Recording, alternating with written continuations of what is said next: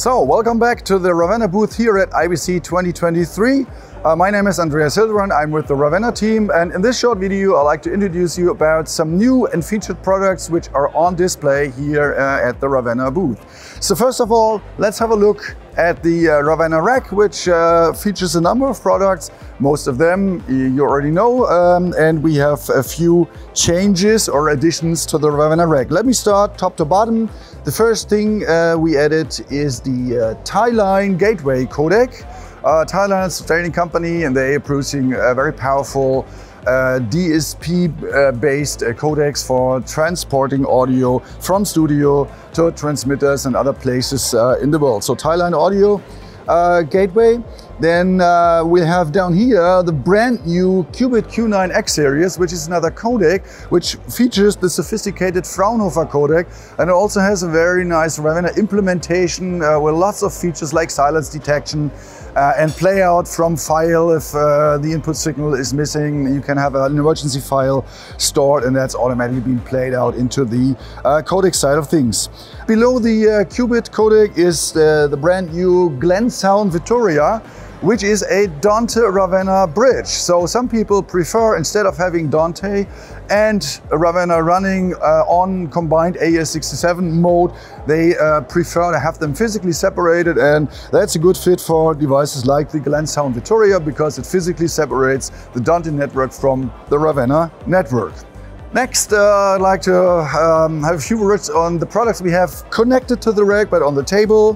First of all, you'll see a new product introduced by Neumann.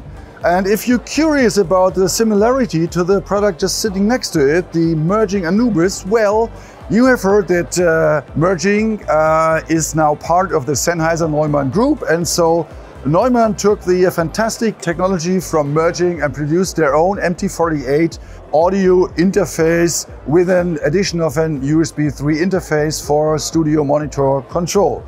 Anubis is already been introduced earlier, but they built new missions, so it's getting even more versatile now.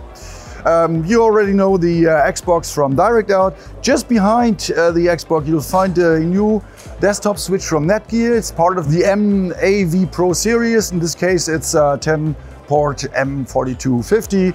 And that fits very nicely with its transparent clock feature into a Ravenna system. Well, next is the Lavo mixing desk, the Diamond, which also has received a slight brush up. Particularly the processing engine, the power core, has a new, more powerful, versatile firmware. Then of course we had introduced the RME Digiface Ravenna last year. It was not connected to the rack. If you want to see how easy it actually is to connect a Ravenna Digiface to a Ravenna network, just watch our other videos where I unboxed a Ravenna, a Digiface Ravenna, and connected it to our lab network. So that's it for the devices which are connected to our live demo system. Now let's move over to the product shelves where we have the very new and featured products on display for you. So we're here at the shelves with the new products. I'm trying to find a nice spot between the KH150 Wunderkind, which of course is also connected to our Ravenna Rack.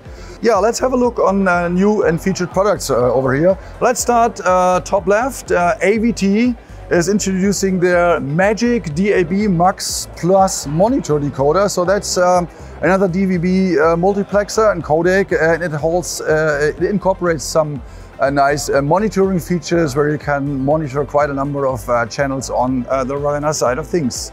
DirectOut is introducing the Prodigy MX. They call it the third wish.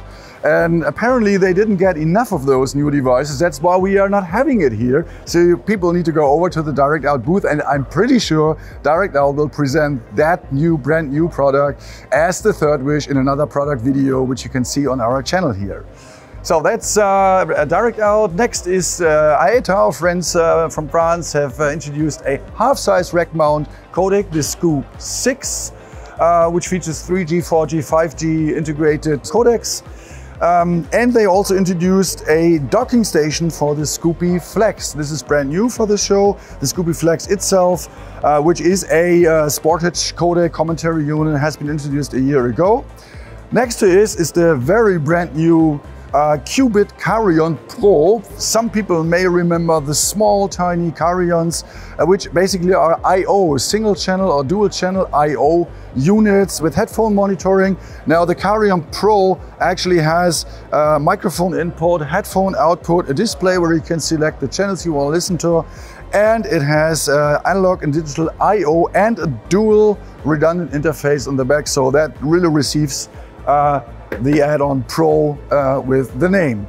Not new, but just featured again is the RTW TM7 and also TM9 Ravenna monitor, so you can monitor Ravenna channels directly on the network with those nice monitoring units. And we also finally have the 2WCOM IP4C audio codec from our friends in the north of Germany. Also not new, but again, a very, very nice, solid build and fantastically working product.